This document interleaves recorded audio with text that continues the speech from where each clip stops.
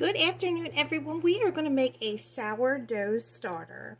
So what you're going to need is some kind of a glass or ceramic bowl that holds at least 2 to 3 quarts. And you're going to also need a silicone or a wooden spoon of some sort to stir this together.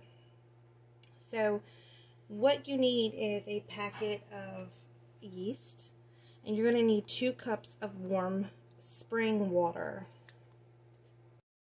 Okay, so I have my 2 cups of warm water in here. Now to this we're going to add 2 teaspoons of sugar.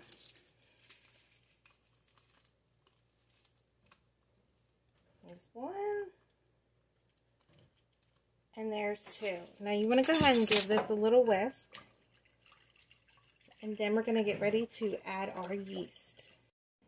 Alright y'all, so now you want to put your yeast in here. And you want to stir this around. And you want to let this sit for 10 minutes. Okay? You want it to get bubbly. So we're going to go ahead and give this a little stir. And then we're going to go ahead and give this 10 minutes. Alright y'all, so now there's bubbles all on the top of here. Now we're going to start off with 1 cup of flour. And then we're going to whisk this together. You're going to need 2 total. Now, there will be some lumps in here. You're not going to be able to get them all out, but they will dissolve. So I'm going to stir this one up. And then we're going to get the other one in here. Alright, now here's our 2nd cup. We got that in here. And we're going to go ahead and give this a stir.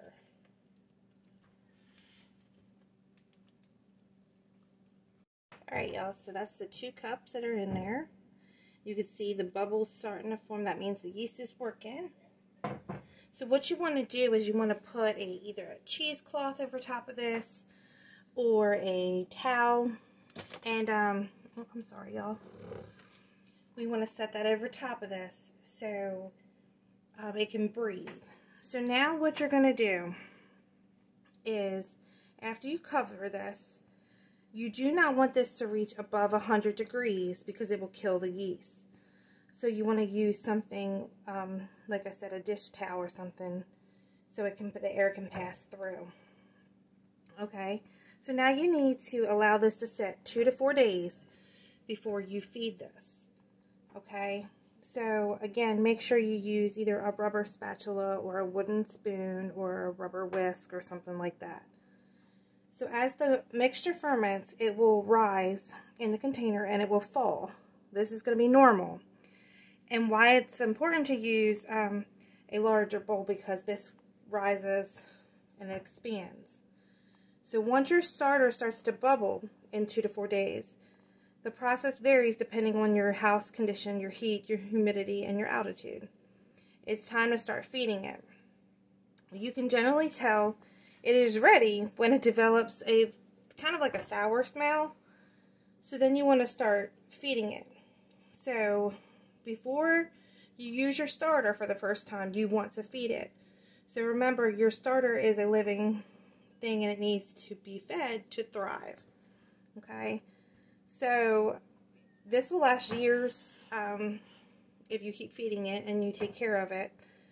So you want to, in order to feed it, you want to remove 1 cup of this batter out of here.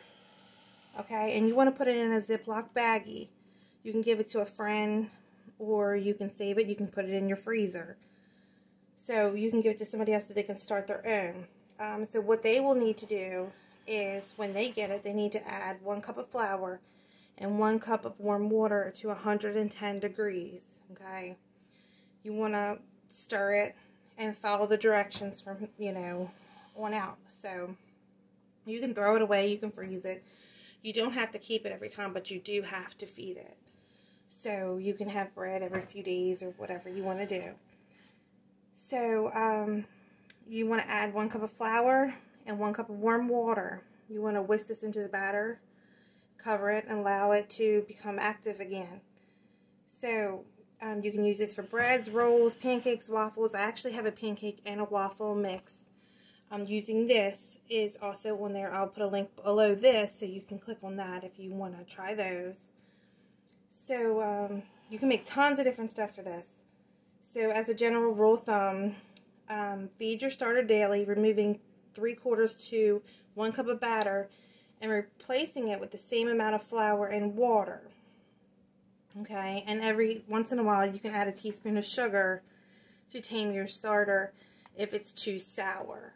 Okay, so I will list all of what I just told you in the directions, and also it's in my cookbook, which I was reading off to you on page 69, and then it continues over here on to 70.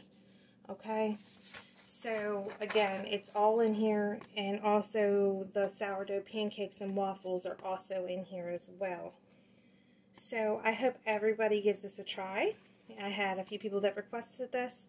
So this is how you make your sourdough starter or your friendship starter or whatever you want to do. So I'll put a link for the cookbooks. You can purchase those. That recipe is in there. So I hope you all have a wonderful day, and let me know if you have any questions.